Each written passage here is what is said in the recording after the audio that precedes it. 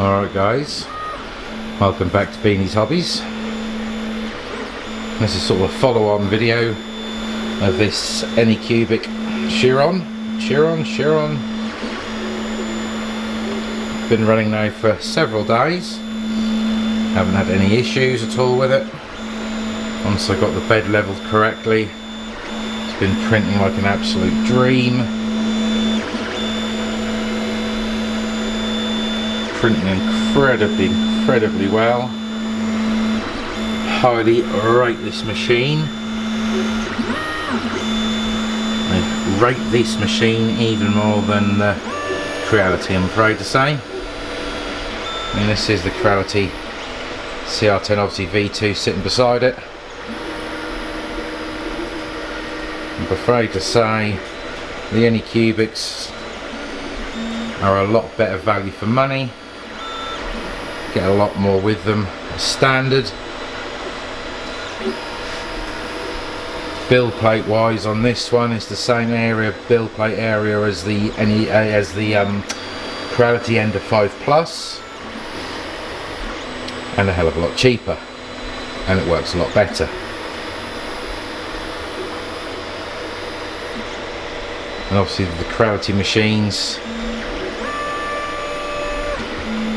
do have double axes, double rods on the back, obviously on both sides, but obviously we only have the one sensor. Now obviously on the Anycubic, yet again the same, two rods both sides. These ones are actually fitted with sensors rather than switches, and we have double sensors on both sides, which helps keep the print head level. The bed on these Anycubics are a lot better quality than the beds on the Creality machines. And what I like about this machine, it's an all-in-one package. So obviously we've got touchscreen unit on the side of the printer, where these Creality CR10 variants, they have the whole separate control unit, which is obviously set away from the printer itself, which takes up a lot more room. Where before I didn't have this machine on here, I could get 3 printers along here, but now I can only get these 2 because obviously it takes up so much more space. Yes, the V2 has a filament detector fitted, so does the Anycubic. The only one downside to this Anycubic that I don't like is also these small levelling nuts on the platform, where obviously the Creality is fitted with these lot bigger nuts, but the Anycubic does come with auto bed levelling, comes with a sensor included, where if you wanted to fit that, you'd have to buy that optional extra on the Creality. You'd have to buy yourself a BL Touch. The extruder on the Anycubic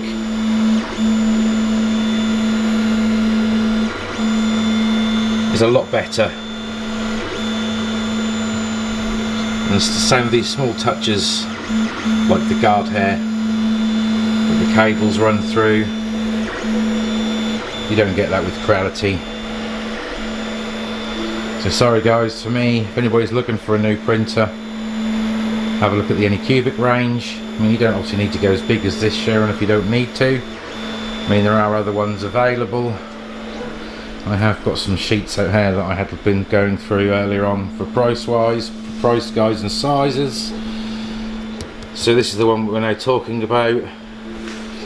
It's about £308, which is, for you guys if you're watching in America, it's about $399. Now they have now just brought out a new machine, which was an Anycubic Mega X, which is roughly the same sort of price as the Chiron, but obviously the build plate is only 300 by 300 by 305, where obviously the Chiron is 400 by 400 by 450. A lot bigger build plate, but other spec wise are exactly the same. So this is obviously the Chiron, very good value for money. Now obviously comparing that to say the V2, price wise you're looking at about another extra £80 and an extra $100 for you guys in America. Smaller build area, you've only got the 300 by 300 by 400. Everything else is near enough paper wise. This is, guys, this is in real life. This is, you know, what I've actually got from Creality or Anycubic's website. This is what they're telling me. Now compared to obviously the CR10S, obviously the print bed on the V2 and on the S are exactly the same. Price wise, the CR10S comes in at the same sort of price as the Anycubic. Obviously the Anycubic you're getting a lot bigger build area. Now obviously with the S, I mean obviously I have upgraded to a metal extruder. It does come with a filament detector. You have got the dual rods.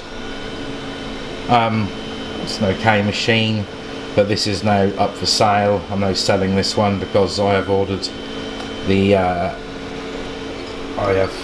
can't remember what I've ordered. I've sent the printers, the Anycubic Mega X I've just ordered.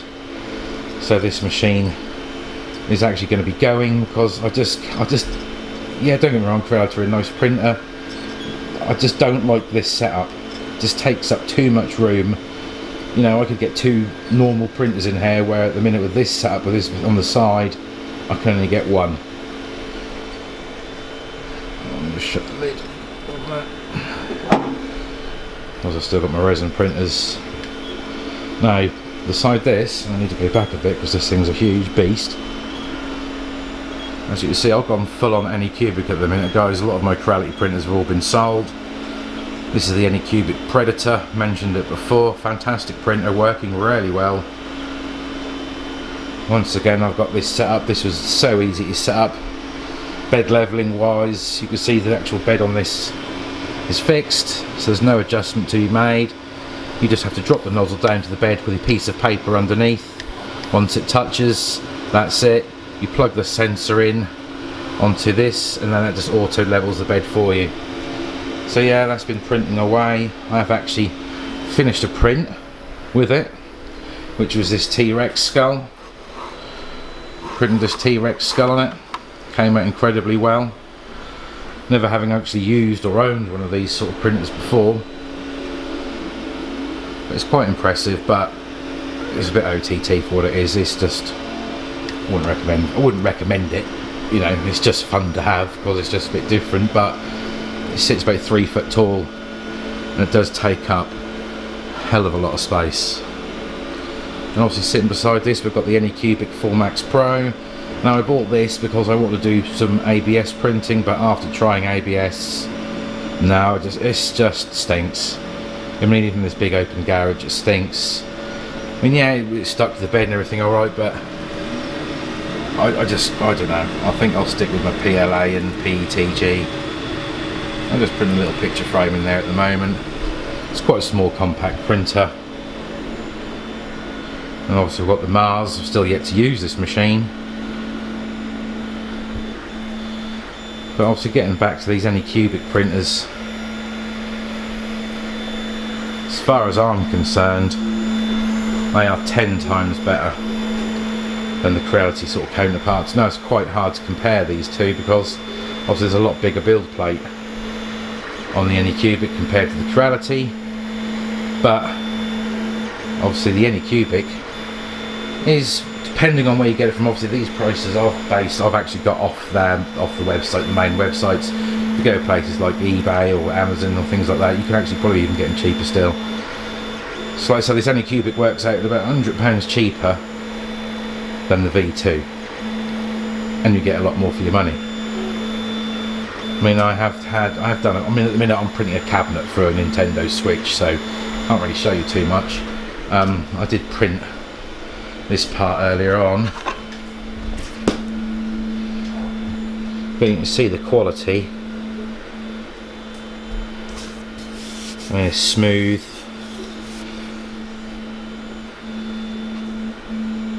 Came out incredibly well. So I'm very pleased so far how that's going. I would highly recommend it. Value for money wise, guys, you just can't go wrong. I mean, yeah, I'm going to keep the V2. Obviously the 10S is going to be sold, and if anybody's interested in it, drop me a message and I'll get back to you. If not, I have got it listed on eBay, but that's not what this video is about. I just wanted to share my experiences so far with this Chiron, and it is fantastic. Once I got this bed leveling thing sorted out, it was absolutely fine, but that was just my mistake, and it's just working flawlessly. I've had no failed prints, I've had nothing come unstuck off the bed. I have had absolutely no issues at all whatsoever. It just works. So yeah, guys, if you're looking for an alternative to Creality printers, and trust me, I have had a few of them. I've had the Ender 3 Pro, lovely little printer, but you know, it's ideal for a beginner, but it's got such a small build plate you can't really do too much with it. I've had the Ender 5, the Ender 5 Plus, I've had the CRX, I've actually got a CRX Pro. I think this is the only one I've seen so far floating around in the UK for sale. This is actually currently for sale. It's not one that I actually need to keep, so that's for sale. This is the Pro version, so it's got the silent motherboard, BL Touch installed. I've also had a CP01. So yeah, I've had my fair share of Creality printers. But then I thought, you know, got to keep fresh content on the channel, so I'd swap over and try a different brand. What I say, glad I did, won't look back. But give these Anycubic printers a look, guys. They are well worth it. Easy to set up. In this one I did have to put just, you know, well, you've seen if you've watched the video of me assembling it, I assembled this one. Obviously the Formax Pro, they do come assembled. The Predator, there's two versions of this. You can buy it unassembled or assembled. I bought the unassembled version, but it was simple enough to put together. It's just a matter of 4 bolts on each corner, really, that was it. And then just attaching the springs and attaching the rods down here to the hot end, and that was it. The X that we've got coming, the Mega X, which will be a later video, I've got to wait for that to turn up. That comes fully installed, so we'll have nothing to do to that at all whatsoever. Yeah, the build volume's a little bit smaller. We've only got 300 by 305 on that one, but I mean, we aren't losing too much compared to the Creality. What we're losing, 95mm, so 9.5 centimeters. Well, I'm not really going to worry too much about that. And also coming up in the later video as well, guys, if you're interested. Now, I reached out to Flashforge, because obviously buying these printers all the time is getting expensive, hence the reason I have to keep selling them. So I reached out to these guys and they offered me a nice discount on a printer. So I ended up getting this Dreamer NX. I haven't actually done anything with it yet. I have literally unboxed it, but I haven't put it together or anything yet, so that'll be a later video. So what I want to know, is it going to be a dream or is it going to be a nightmare? So stay tuned for that one. So that could be coming in a later video. So yeah, guys, my recommendations currently at the moment, if you're looking for a new printer, big build plate, this is the kiddie for you. Don't go and get the 5 Plus, because that printer was nothing but a pain. It's just a pain.